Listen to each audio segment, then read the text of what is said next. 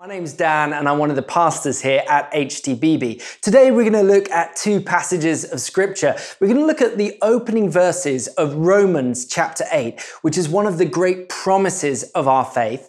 And then we're going to look at the opening story of John chapter 8, which shows us what this promise looks like as we receive it for ourselves. Recently, I've been listening to a lot of audiobooks. I don't know about you, but the days involve a lot of screen time at the moment, so it's quite nice to have something to wind down to at the end of the day that gives your eyes a rest. And I found this storybook that I've been meaning to listen to for a while, which is called The Metamorphosis by Franz Kafka. It's a slightly strange story, sort of science fiction, and it was written in the last century. But the only weird thing about this story is the narrator is an actor who read the children's books that I used to listen to as a kid when I would listen to cassette tapes so I went to sleep at night. So it's slightly disconcerting because what he's saying is quite surreal, but the sound of his voice is quite comforting. It's a little bit jarring. It kind of reminds me of this situation we're in at the moment. Stay at home, quite comforting. Stay at home all the time, a little bit strange. But anyway, The Metamorphosis is this story about a guy called Gregor. And the opening line is this: "As Gregor Samsa awoke one morning from uneasy dreams, he found himself transformed in his bed into a giant insect." It's not a true story, by the way. And the rest of the story is about him trying to adapt to this new way of life and struggling with this idea that how can people like him or love him as an insect? And he ends up withdrawing from his family, his friends, and his work until eventually he dies. It's quite a mood booster. And there are many interpretations of this story, but the one that makes most sense to me is that if you do not trust that opening line, if you see that the opening line is a lie, the rest of the story makes sense. In other words, Gregor Samsa didn't wake up to find himself transformed into a bug. He just believed that he had been transformed into a bug. He believed that he was unworthy, that people couldn't love him or like him. And once he'd condemned himself, even though it wasn't true, it still played out as if it was. And this is a powerful picture for us as to what can go on in our own lives when we allow ourselves to be condemned, when we condemn ourselves. Because even though it is not true that God does not condemn us, if we believe that it is, it will still play out as if it was, even though it is a lie. And what I want to speak about today is the lie of condemnation. As Michael Ramsden said last week, this big global pandemic has caused a lot of introspection, a lot of self-evaluation, which is really helpful a lot of the time. It can be helpful in helping to refine our lives, to work out what's good and what's fruitful. But it can also go into a sort of kind of beating yourself up, self-condemnatory place. And I've chatted with a lot of people who've been struggling with this. And I think partly it's because, we're all flying blind, right? None of us are experts in this. And as well, a lot of the markers that we used to know how we were doing in the past, those have been removed. As such, business is tricky, relationships are strained, and it's easy in this time to feel like you're failing and to condemn yourself. And what I believe the Lord would help us to receive today is this truth: that there is therefore now no condemnation for those who are in Christ Jesus. This is the promise that is found right at the center of the book of Romans in the Bible. And you can kind of think of it as the turning point of the book of Romans. Up until this point in the book, Paul, the author, has been talking about the situation we find ourselves in. And it's the best illustration I have for it is an oldie, but it's a golden, is this, that God created us to have a perfect, unbroken relationship with him. And imagine this hand represents you and me, and we enjoy an unbroken relationship with God. Now, the problem is we do things that break that relationship. We sin. Let this book represent our sin. Well, actually, it's probably more like this, if you're me. This book represents our sin, that we do things our own way, and it causes a barrier between us and God, and also it weighs us down. We are weighed down in condemnation. Because there's nothing we can do. We can't remove this, even when we do things that are good. That's not a bonus. It's just what we were supposed to be doing anyway. And so we're stuck. And in the book of Romans, it talks about the fact that God didn't leave us in this way, trapped, that he sent his son, Jesus, who enjoyed, this hand represents Jesus. He enjoyed an unbroken relationship with Jesus.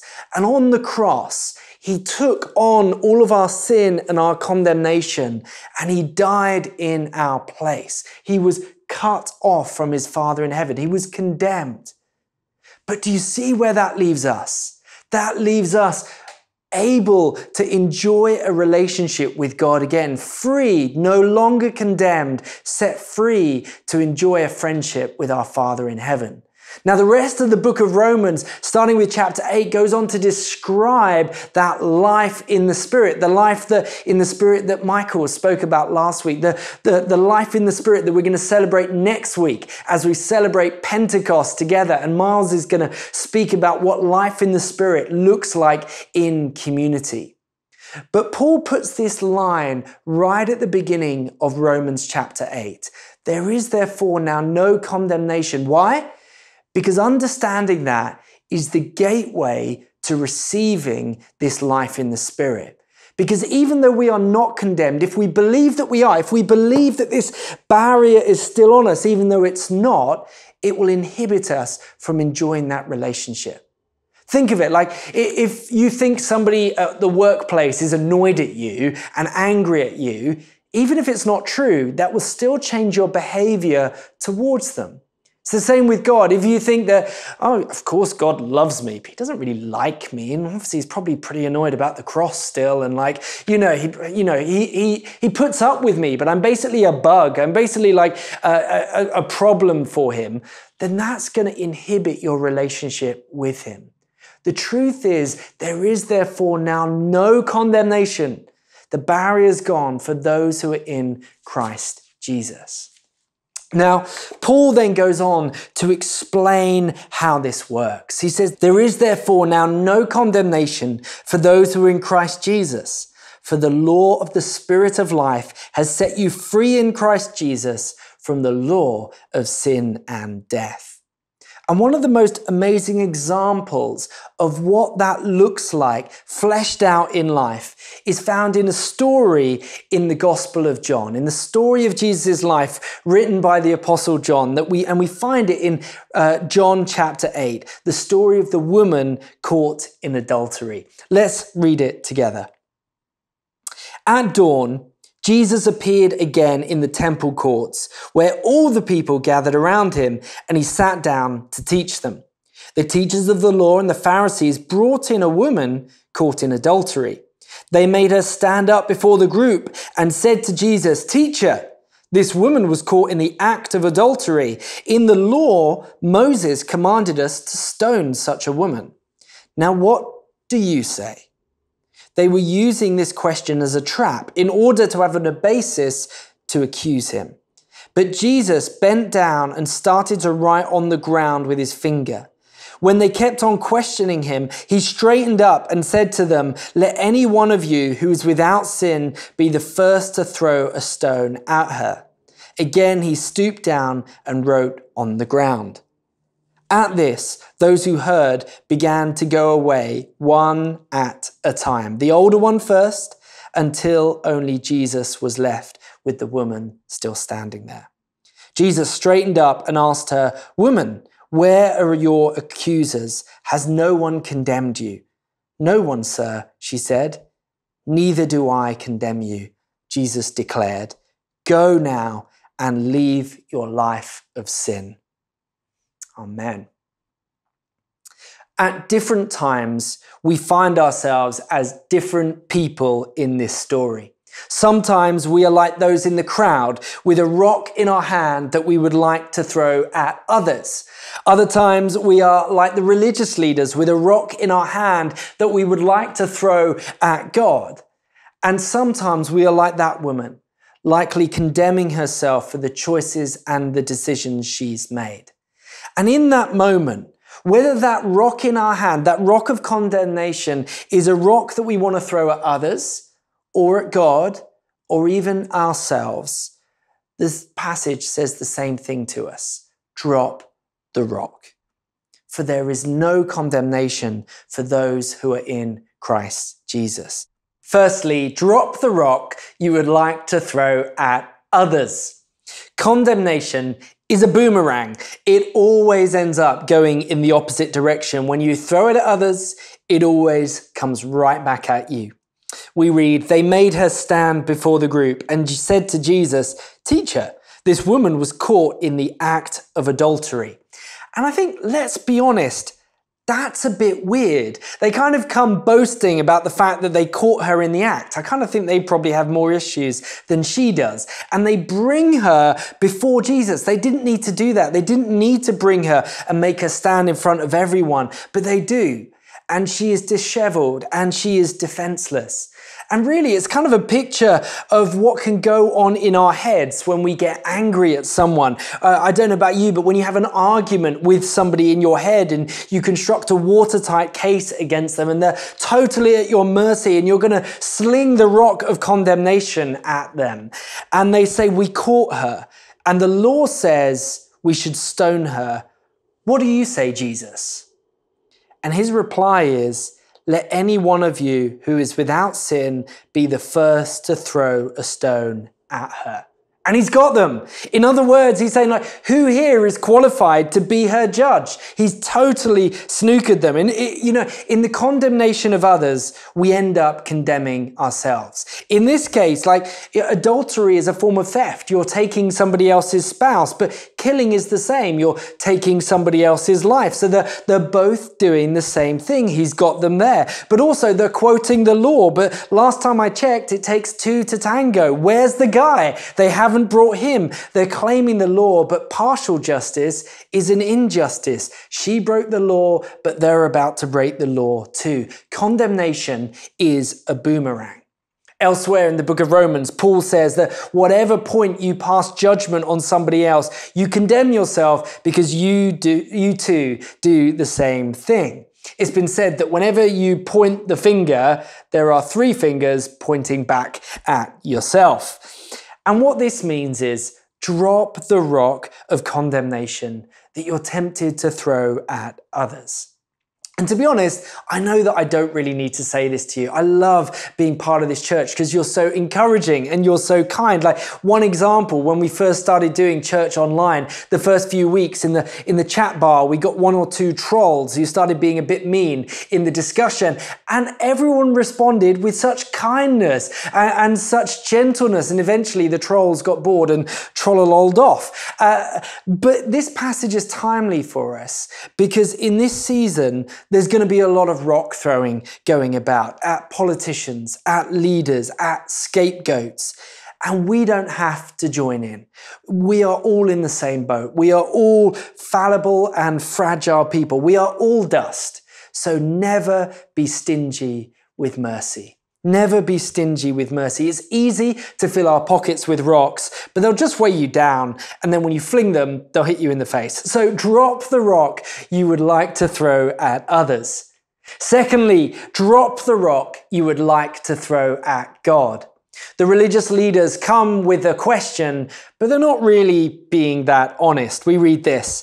They were using this question as a trap in order to have a basis for accusing him. There are times in life that, like these religious leaders, we get angry at God and we want to try and condemn him.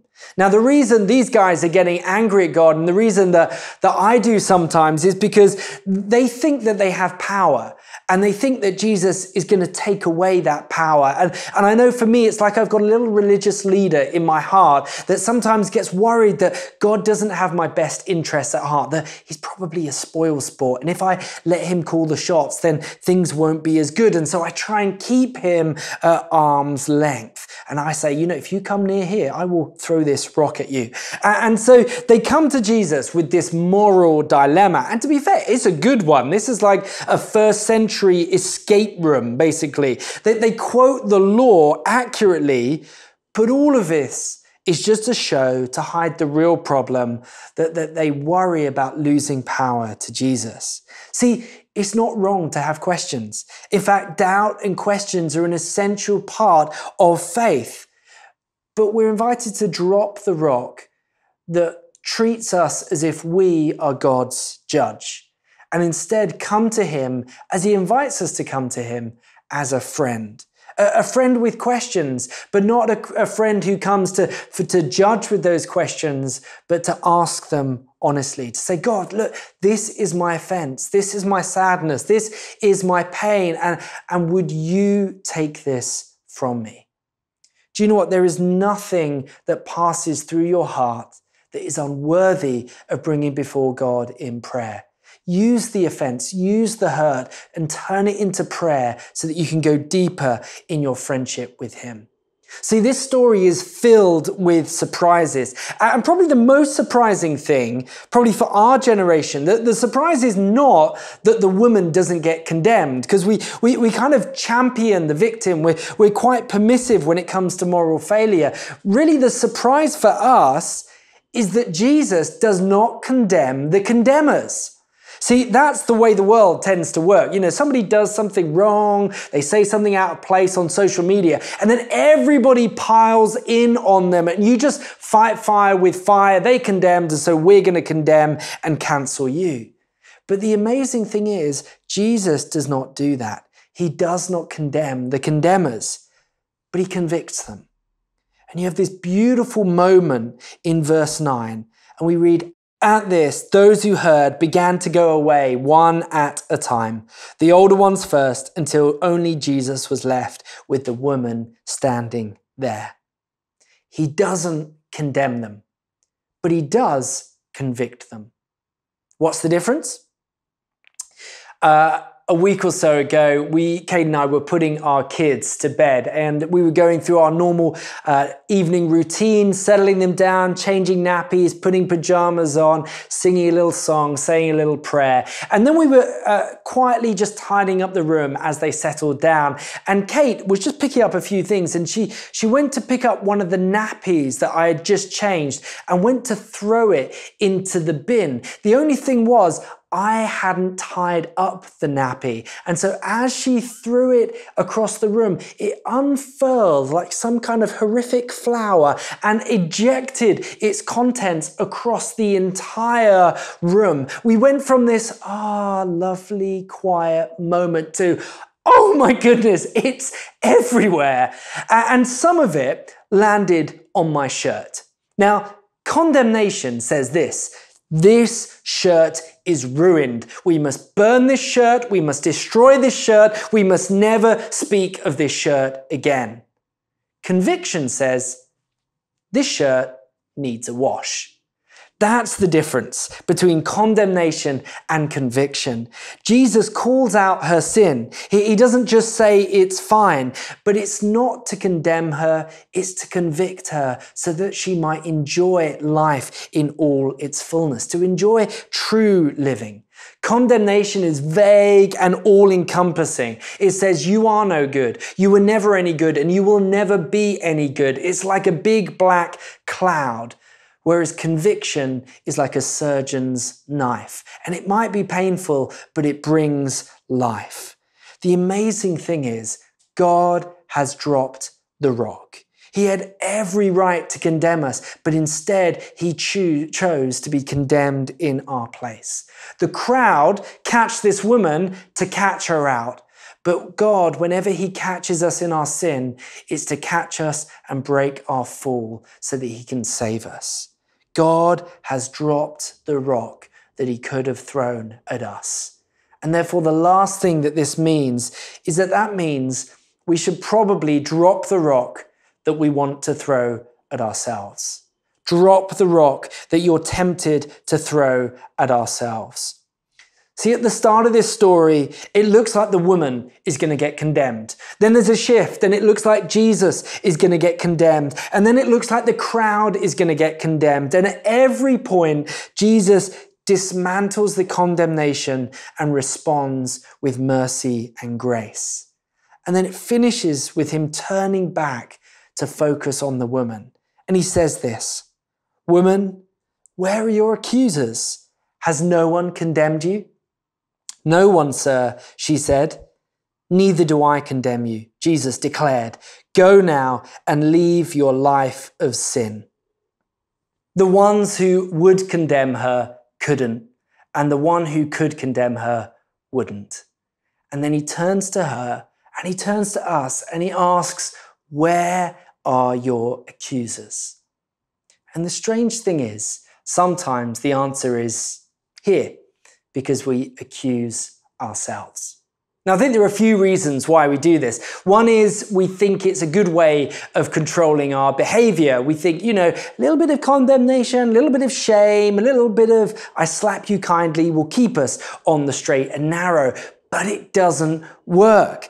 Conviction will never lead to self-harm, but condemnation always does. And also, the way you speak to yourself is the way you'll end up speaking to others. Condemnation is a boomerang. And so a good rule of thumb is to never speak to yourself in a way that you wouldn't speak to a friend. Or an even better rule is to never speak to yourself in a way that Jesus wouldn't ever speak to you. We're told that a bruised reed he will not break, a smouldering wick he will not snuff out. Jesus knows that condemnation won't stop you from sinning. What will stop you from sinning?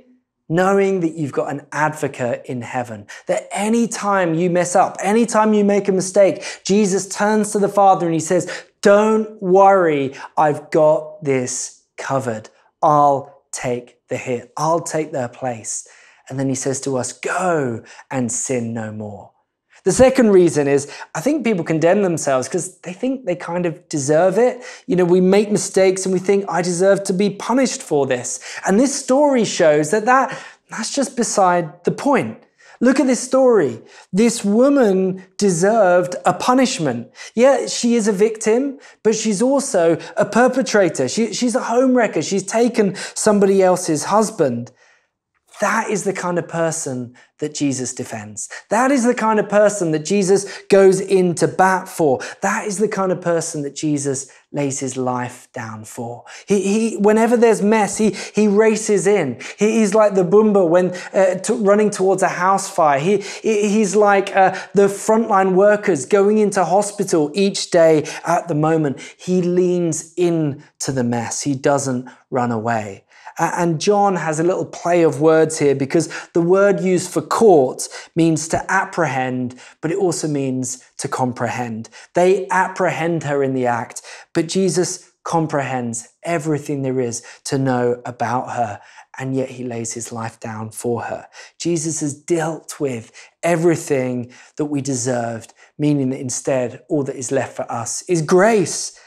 And the last reason I think that we struggle and we sometimes condemn ourselves is because we still struggle. We still have temptations and sometimes we give in and we're aware of the consequences of our mistakes. And it's important to acknowledge there are sometimes consequences. It doesn't say there are no consequences for those in Christ Jesus. Like if you kick a dog, God won't condemn you, but the dog still may bite you. There are consequences, though sometimes even in his grace, God intervenes with those. But people also say, "I'm tempted, and I do it again and again, and I don't do what I want to do, and I do what I don't want to do." But again, this doesn't nullify what Jesus has done for you. This is what Paul means when he says, "There is no condemnation, for the law of the Spirit of life has set you free in Christ Jesus from the law of sin and death." You can think of it a bit like gravity. The law of gravity is what's keeping us all on the floor at the moment. It's acting on us. But when you get into a plane and the plane takes off and flies through the air, it's not that the law of gravity stops working on you. It's that a new law, the law of aerodynamics, is now acting on you. And the law of aerodynamics is a stronger law than the law of gravity, and so you fly. You know, there are no Christians who would say, yep, never tempted, never struggle, never sin. You know, we all feel the pull of temptation. We all still feel the pull of the law, but now there is a greater law, the law of the Spirit of life that is at work in our lives.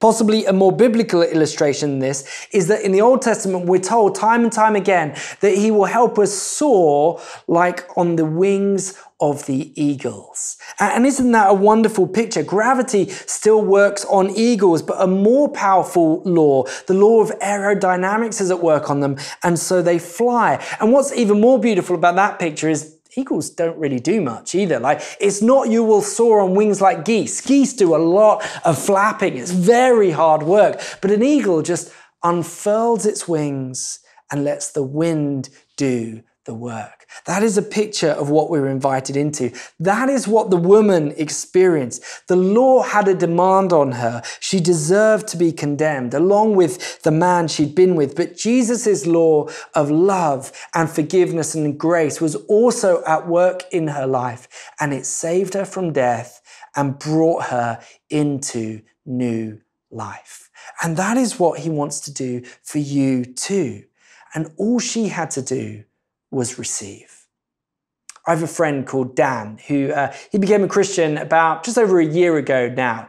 And Dan's in our online Alpha group at this moment, which has been great running Alpha online. We've got 4 time zones represented, KL, Mumbai, Frankfurt, and London. Hello, if you're watching. It's a really global conversation. And a few weeks back, we were talking about the cross in our discussion time. And Dan shared this story. He shared about 10 years ago, his business went into administration, and he said every day he would wake up, and as he looked at himself in the mirror, he would condemn himself. He would curse himself. He would speak vulgar things over himself for the mistakes he'd made and for the impact that had on other people. And then a friend invited him onto Alpha, and he came and he became a Christian. And then last year, we baptized him at HTBB. And he shared that about 2 weeks after his baptism, he was brushing his teeth one morning and looking at himself in the mirror. And suddenly he was like, I don't condemn myself anymore. I don't speak those things over me anymore. They were totally gone. And it wasn't anything that he had done. It was that just now he is in Christ. And once you're in Christ, there is no condemnation, and the Spirit had set him free.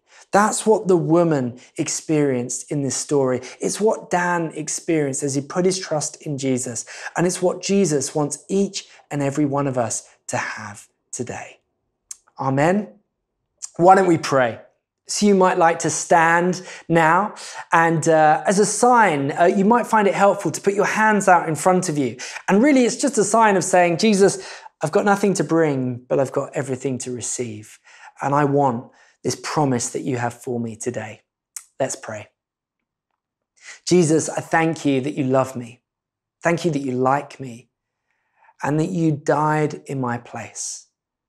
I receive what you have done for me on the cross, either for the first time or afresh today.